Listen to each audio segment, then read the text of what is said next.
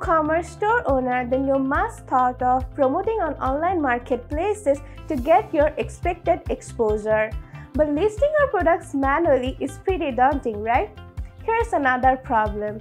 Each of these marketplaces requires a specific format to list your products on their merchant center. But don't you worry. Today, I'll show you an effective solution for this, which is the plugin Product Feed Manager for WooCommerce. Hey everyone, this is Sadia from Product Feed Manager, and in this video, I'm going to give you a quick overview of the plugin Product Feed Manager for WooCommerce. The Product Feed Manager for WooCommerce is a reliable plugin that allows you to generate product feed accurately for large online marketplaces. And the best part is, its super simple user interface lets you generate feed in just a few clicks. So before showing you how you can do that, let me give you a quick overview for it. When you have installed and activated the plugin, it will take you to the plugin's welcome page. Here you can take a guided tour of the plugin, or you can start generating the feeds right away. Now if you have a look at the WordPress dashboard, you'll see the product feed icon over here. If I click on this, it will take me to the page called All Product Feeds. Now all the product feeds you have generated will be listed on this page. From here you can view the feed, download it, copy the feed link, or you can edit the feed if you want to make any changes. The next option you see here is the Add New Feed. This is where you'll click when you want to generate a new feed. I'll show you how to use this later in this video. Moving on to the next option, which is category mapping. Now using the category mapping feature, you can map your WooCommerce product categories according to the categories of your design marketplace without making any changes to the actual categories of your store. You don't have to worry about this now because I'll make a separate video explaining this feature. Alright, the next option you see here is the Google Merchant settings. This is the section where you authenticate the Product Feed Manager for WooCommerce plugin with the Google Merchant Center. For that, you need to configure it over here. First, collect the credentials from Google Merchant Center, put it over here, and then authenticate. I'll leave a guide at the description box below so you can find out how exactly you can do this. Next, you see here is the Settings tab.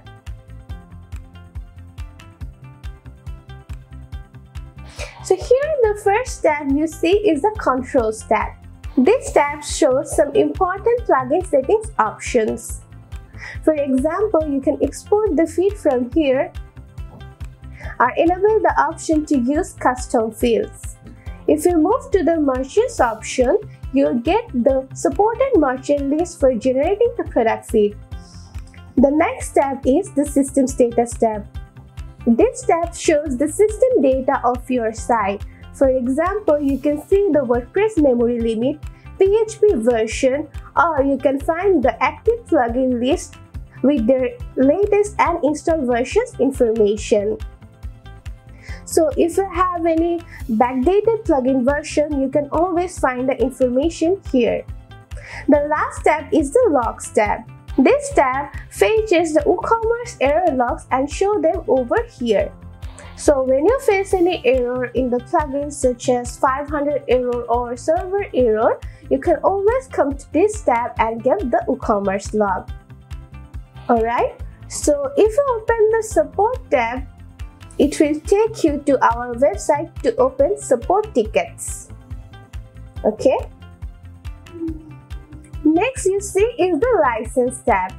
You'll only get this option if you have the Pro version installed and activated. So you need to put the Pro license over here and activate it when you purchase the Pro version of the Product Feed Manager for WooCommerce plugin. Lastly, you see here is the Get Started tab. This is basically the plugin's welcome page which I showed to you earlier. Now that I have explained all the basics of the plugin, it's time to show you how you can quickly generate a product feed. So to do that, click on the Add New Feed option.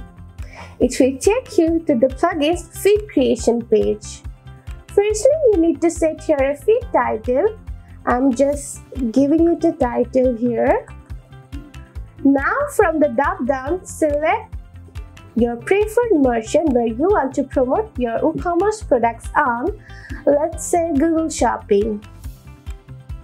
So once you select it, all the required attributes of Google Shopping will be listed below. As you can see, almost everything is already configured. You just need to assign right values with any unmapped attributes with the right product data. For example, let's see the manufacturer brand. This should be your brand name. So if you have any brand values saved for your products in your WooCommerce store, you can choose the option from this drop-down menu. But if you are the sole manufacturer, select this option as static and put your company name over here. Alright? Now, if you see the Google product category option, you see that the default category mapper is already assigned to this attribute. You can click on this configure category mapping option to configure the default category mapper. So once you're done with mapping the attributes, your feed is pretty much ready. So before publishing the feed, let me show you the product filter and settings options. If you go to the product filter, you'll get this filter options. You can use these filter options to include or exclude any products to your feed template.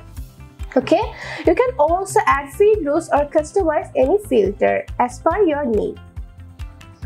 Now, if I go to the settings option, the settings are already pre-configured, but you can always change them if you need to. Here you see the auto generation option. You can set the auto generation time and your feed will be updated according to the refresh interval.